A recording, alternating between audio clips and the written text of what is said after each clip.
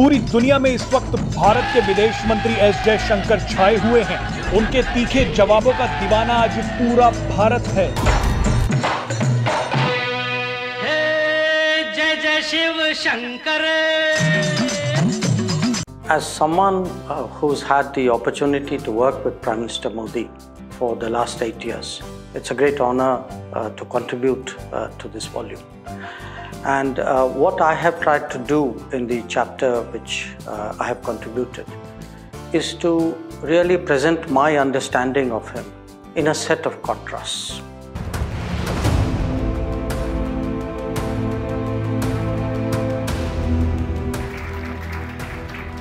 So what is India's position?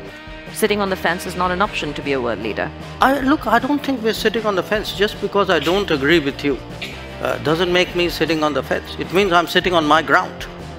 You know, somewhere Europe has to grow out of the mindset that Europe's problems are the world's problems. But the world's problems are not Europe's problems. That if it is you, it's yours. If it is me, it's ours. I don't think it's necessary for me to join this axis or not, and if I'm not joining this, I must be with the other one. I don't accept it. Jai Jai Shiv Shankar.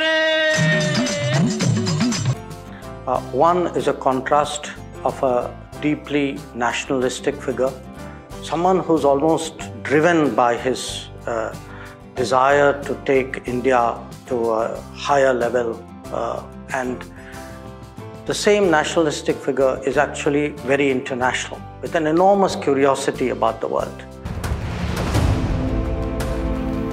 Look, you know, we have a difficult relationship with China.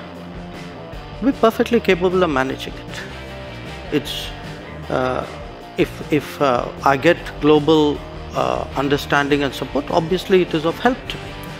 But this idea that I do a transaction, that I come in one conflict because it will help me in conflict too, that's not how the world works.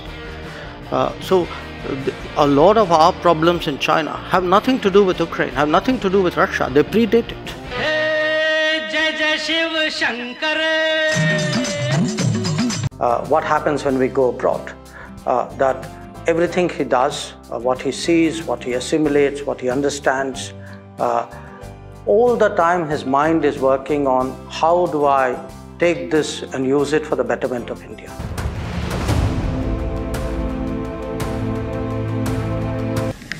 I noticed you refer to oil purchases.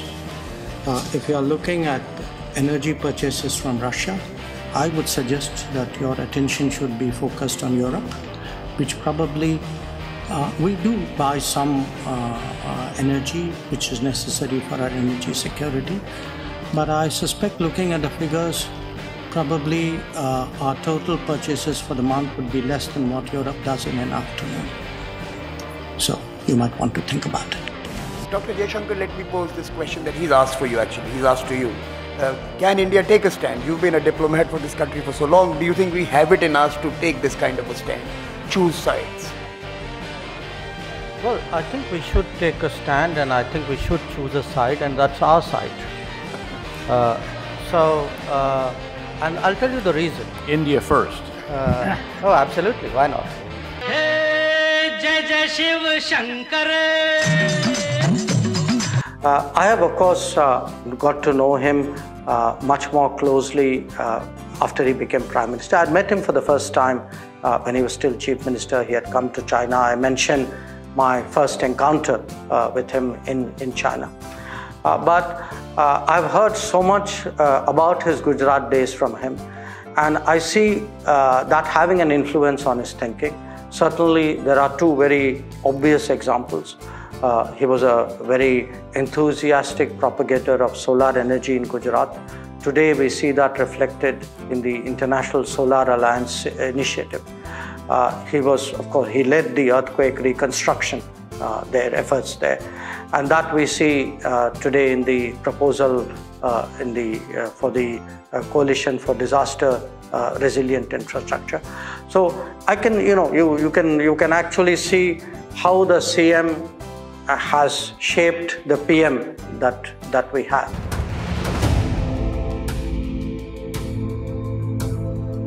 when we came back to power this May and did a Kashmir review, there were two choices. One was you had a set of policies which were on the books for 70 years, but for the last 40 years they were visibly not working. And by the way, when I say visibly not working, that meant in the last 30 years, 42,000 people got killed. The fact that the level of intimidation had reached a height where you had senior police officers lynched on the streets of Srinagar, you had journalists who wrote against separatism who were assassinated, you had military personnel returning home for Eid who were kidnapped and killed. So, you know, pre-August 5, please remember this, pre-August 5, Kashmir was in a mess. I mean, the difficulties in Kashmir have not started on August 5. August 5 is supposed to be a way of dealing with those difficulties. So the choices were either you continue what was clearly not working, or you tried something very different. In India, you're moving forward, you're having elections, you got your problems like we do at home, but you've chosen the democratic path. When it comes to Kashmir, I don't know how it ends, but let's make sure that two democracies will end it differently. And if you can prove that concept here, then I think it's probably the best way to sell democracy. Don't worry, Senator, one democracy will settle it. And you know which one. So it's a very challenging neighbor. Now, all of that you could still handle if they then don't do the one thing which is actually unacceptable in the world today, which is to conduct terrorism as, in their eyes, a legitimate tool of statecraft, as a way of pressurizing you to come to the negotiating table. Now, it's not that it's never been done before in history, but it's not today acceptable as a sort of norm of international relations anymore. There's no part in the world, I mean, you have terrorism in different parts of the world, but there's no part of the world where a country uses it consciously, deliberately as a large-scale industry against its neighbor. So, for me, the issue is not do you talk to them, don't you talk to them. Of course, I mean, everybody wants to talk to the neighbor. The issue is how do I talk to a country that is conducting terrorism and which, frankly, I would say follows a policy of implausible deniability. Hey, Jayshankar. All of this, I would say, I'm very conscious as someone who's spent most of my life in foreign policy domain, that it is a domain where beliefs, ideas, concepts are very deeply entrenched. You know, there's a very strong orthodoxy about foreign policy. And I find it very fascinating about Prime Minister Modi that he had both the ability, the determination, and in some ways the vision to challenge that orthodoxy.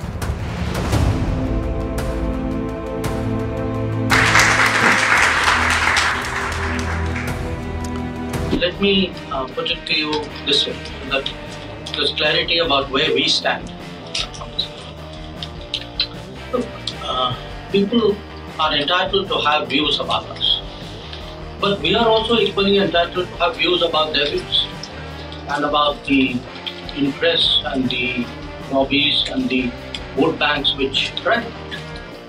So whenever there is a discussion, I can tell you that we will not be reticent about speaking.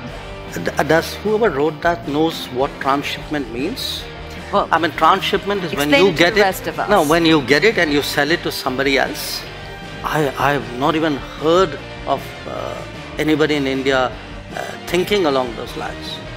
So yes, we do buy. So you're saying the Wall Street Journal report is inaccurate that they're quoting? Politely, yes. Okay. So I can say it less politely, India but is not a conduit to any Russian oil transactions. No, not. I mean, listen. Please understand the oil markets. There's an enormous shortage of oil. There's a physical shortage of oil. Getting access to oil is difficult. I mean, a country like India would be crazy to get oil from somebody and sell it to somebody else. I mean, this is nonsense. S Jaishankar के बयान इस वक्त दुनिया में चर्चा का विषय बने हुए हैं। लोगों को विदेश मंत्री एस जयशंकर का नो नॉनसेंस एटीट्यूड बेहद पसंद आ रहा है, यानी सीधी बात, नो बकवास। I mean, this is nonsense. I mean, this is nonsense. I mean, this is nonsense.